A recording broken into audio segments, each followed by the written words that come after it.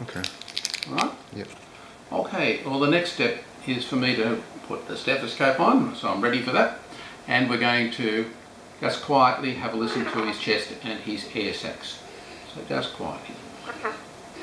Just quietly. Just quietly. Just quietly. No, you have to hold you if you have to hold you in the short time. See? Steady, steady, steady, steady, steady.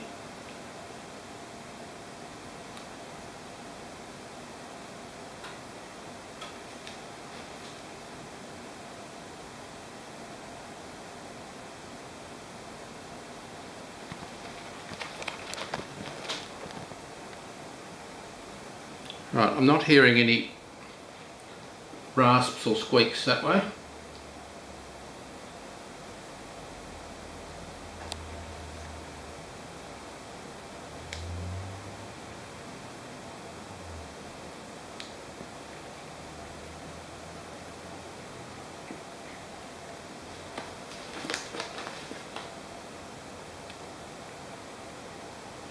Right, and I'm not hearing any rasps or squeaks down there. Okay, well the next step I want to do is to moisten the side of his neck. I'm going to get a towel and I'll be back quickly. And we're going to just secure him in a towel for a moment because I need him to be relatively still for this one. So we'll roll the edge of the towel a bit, like so. And when we've got a bit of a roll there, we'll place him just gently there, and then we'll wrap this around. If your leg's nice and folded, thank you very much. Yeah, I know, thank you. Not surprised. You're being very good, really. Now, we'll do that. Now, I'll say hello, little raven. Yeah, hello, hello, aren't you cute? Okay, if he's a mature raven, you'd be keeping him well away from your face and your eyes. Now the next step I want to do is to moisten the side of his neck. I'm just going to use some Hibby cleanse, and I could use obstetrical lubricant or KY jelly. Anyway, we're going to just moisten down here. See? And birds have their feathers, or not all birds, but ravens have their feathers arranged in tracks. I think I'm going to have to change that towel a bit, but anyway, we're getting there. We want to do that on the other side. And the purpose of this is so that I can shine a light, a bright light from one side of the neck through the neck to the other side, and have a look inside his windpipe by what we call a process of transillumination. So we're just making our way there. Alright, now we're making progress. Now the next step will be to come over to the light source. You might film this over my shoulder, I think. Sure. I'll bring that onto my lap. Another towel. Okay.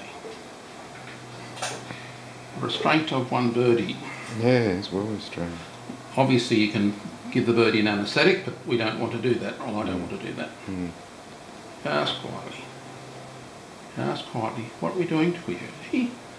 What are we doing? Okay. Now we're getting somewhere. I think the expression was we were cooking with gas once upon a time. Right, we can now see the windpipe right here. We can see the jugular vein, we can see the windpipe from this view, right? And from this view, there is no obstruction in the part of the windpipe that we can see. So we want to see the wind, as much as the windpipe as we can. So we're going right down to... There's no obvious foreign bodies or anything? Right? Yeah, and there's no obvious red areas. Gapeworm, Syngamus trachea, is a blood-filled worm in permanent copulation with its partner.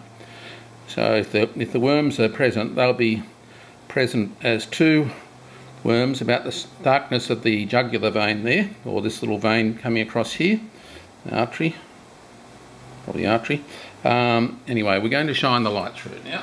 So I'm just going to free that up, put my hand there, bring that up to there, and now we start seeing, with a little bit of luck, we start seeing through the windpipe.